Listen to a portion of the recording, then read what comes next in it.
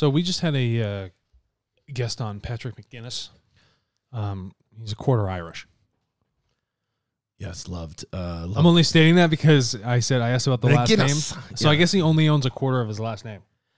Yeah, it's really interesting. He have a Harvard Business Review podcast, so we encourage you guys to listen to it. But the book,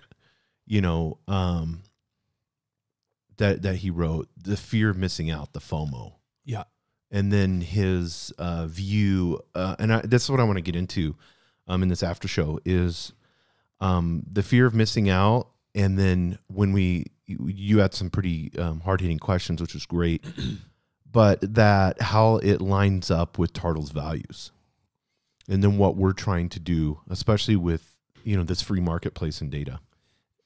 One of the biggest things that stuck out, I guess, in my sense after talking to Patrick, was that we shouldn't do things just to coerce people. Yes. Because it's not beneficial to their evolution or even the stability of their mental state. They should be educated and then championed for making a choice for themselves.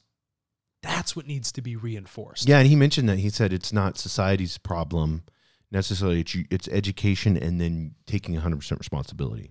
It's 100% responsibility, and it's beholden of us. But the thing is, you have to educate people on something they may not be aware of.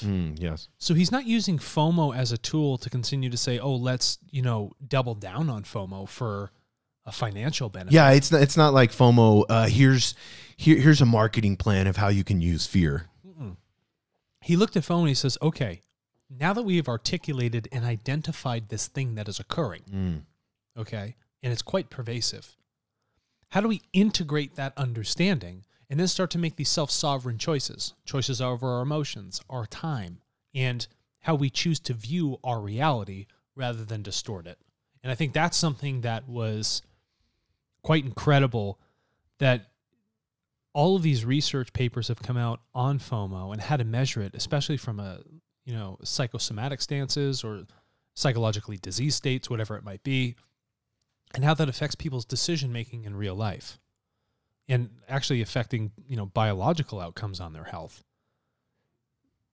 That's where something that seemed qualitative became identified, turned into a data point. We were allowed to measure it. And then through this measurement and through this awareness, we could educate and then act upon that information. Well, this was something I was thinking about, and I want to get into this because I think it's really interesting. He talks, especially in the book, the role of perception. And then he used an example of somebody sitting at home not feeling very good. Yep. And then they go on Snapchat or whatever, and they look at the stories, and they see friends of theirs at a party. Yeah. Having tons of fun. So then they get depressed and jealous. That's why I send you pictures of all these fun things I'm doing. I'm like, let's get them jealous. I'm like, I don't want to do any of that. Actually, I don't want to do any of those things you're doing. But I mean, good for you. Yeah, but when you look at it, because social media is pointing. Here's what I want to understand. Social media is just giving you, because those people would go to the party anyways. You just would not know anything about it. Yes. So the problem lies within you, because that emotion of jealousy and depression, from you actually seeing them, the perception of them having fun. You don't know if they got drunk and had a fight with their boyfriend or girlfriend or partner or whatever. You have no idea, and they posted that before they broke up. There's lots of things that go on that you have that perception of reality is a false sense. But to attach this emotion to it, that's what I thought was really, really interesting when he was talking about this fear. First, you distort a reality. Yes. That you don't have an objective view on. Right. And then you apply an emotion to it and have that as a key driver for your psychological state. Dude.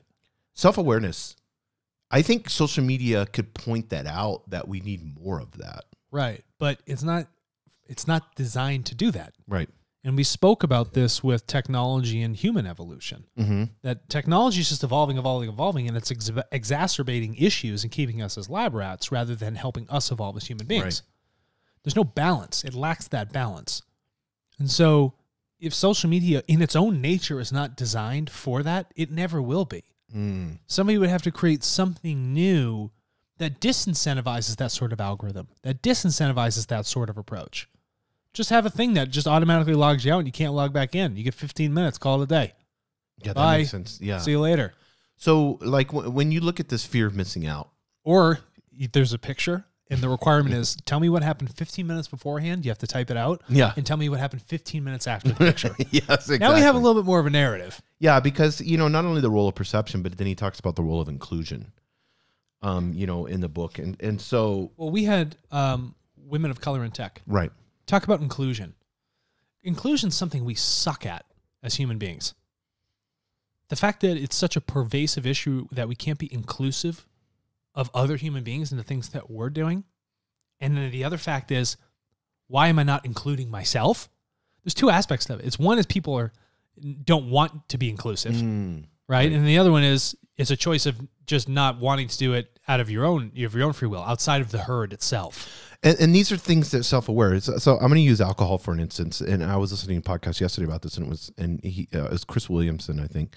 I'm going to invite him onto the show. He has an amazing podcast called Modern Wisdom. Mm-hmm. But he was talking about alcohol in the sense of, if you look at it in a performative way, like as far as performance goes, he goes, if 90%, he's English, so he was saying blokes, if 90% of the blokes are out there Friday night, Saturday night, they're doing that in their 20s, they're doing that in their 30s, they're doing that in their 40s. And we see that here a lot in Albuquerque. There's a lot of alcohol abuse here in Albuquerque. But people just party on the weekends, and they just continue to do that. They buy houses, buy new cars. It's a rum springer. And then they have friends come over, and they're just drinking constantly, which there's nothing wrong with drinking. But what he was saying is, now I got Monday and Tuesday to recover.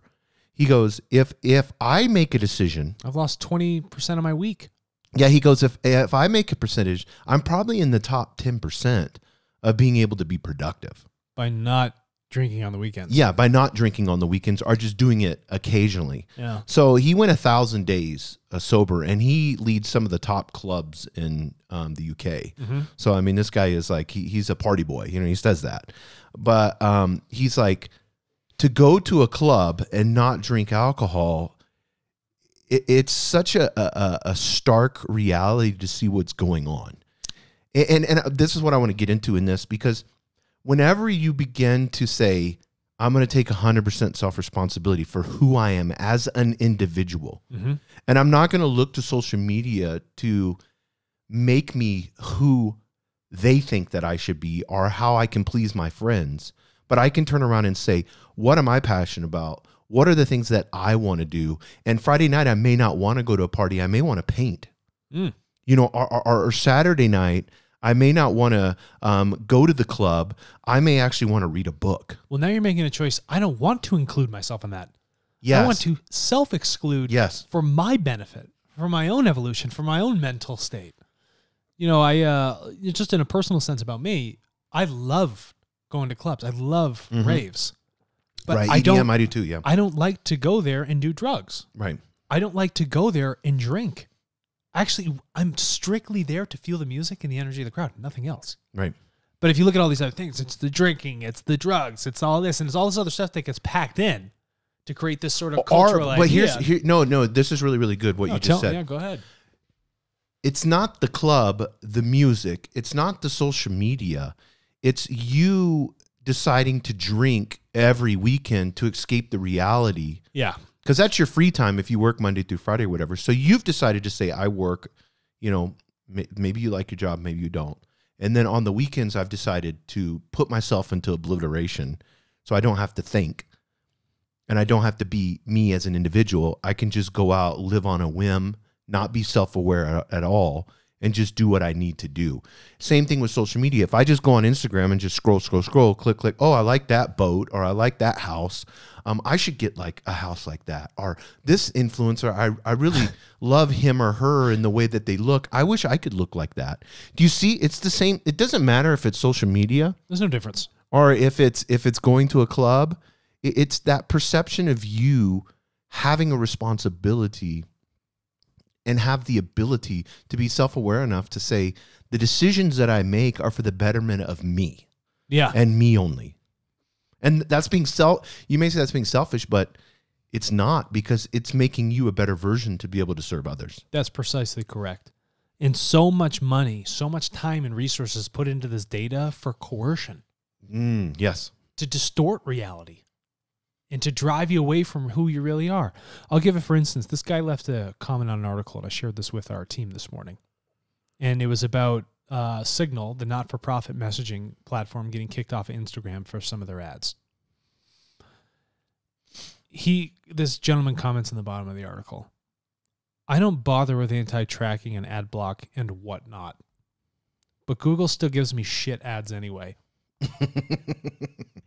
Right now I'm looking at a boat ad, and I have no interest whatsoever in boats, which reflects in the complete absence of boat websites visited by me. I also had ads for women's lingerie and makeup pop-up and cross-dressing, is likewise not of my interest. Winky face. I thought big data was supposed to be what they're good at. Shrug. This is just reinforcing the point that they want you to live in their idea of reality, but not something that is truly for you, that is of your interest. Time, resources, algorithm, data reinforce the self-fulfilling prophecy of this FOMO. Oh, you don't own that object? Go get it. Let's distort what not Carl Jung, who is the other guy, deals with this. All about the sexual stuff. Freud.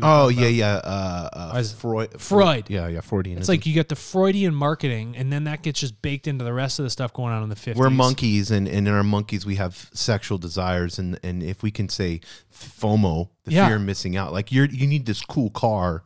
Oh, you got the you can get the chicks. You got the big bunch of bananas. Yeah, exactly. You got the bigger stick to pull the ants out. I got to go get one of those. Right. It's a lifestyle thing, right? And so we're forced these ideas, these lifestyles that really aren't good for us. You know, FOMO is just an expansion upon what has been so pervasive. And the fact that since 2003, it's been able to identify itself and become something that can be quantitatively measured to help people realize a benchmark, to help guide a level of self-awareness that they otherwise didn't have. Yeah, and I just shout out to Patrick and getting all this data together and making this amazing book, because the book in and of itself is a wake up call, and it's a call to self awareness. Yeah, and 100% responsibility as the individual. He's not championing FOMO. This is to champion self awareness. Yes, to champion self choice, to champion being objective, to champion having sovereignty over what you are doing in the way you think. Yeah, and there was one word, and I don't mean to use it. It's a buzzword nowadays. It's an old buzzword, but one of the things I felt with him, and you even ask him pretty hard-hitting question on investing, but one of the things that I felt with him is he's very transparent. Yes.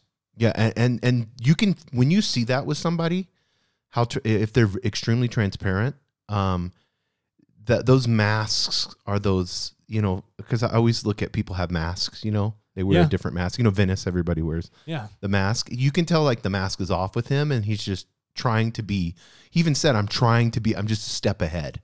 The wounded healer. He's the wounded healer. He is honest with himself. Yes. Which allows him to be honest with others. But if all of us are going around and we're being fed by the same data algorithms that cause us to think in a dishonest light and about what we think is really good for us, that's going to really hinder our evolution.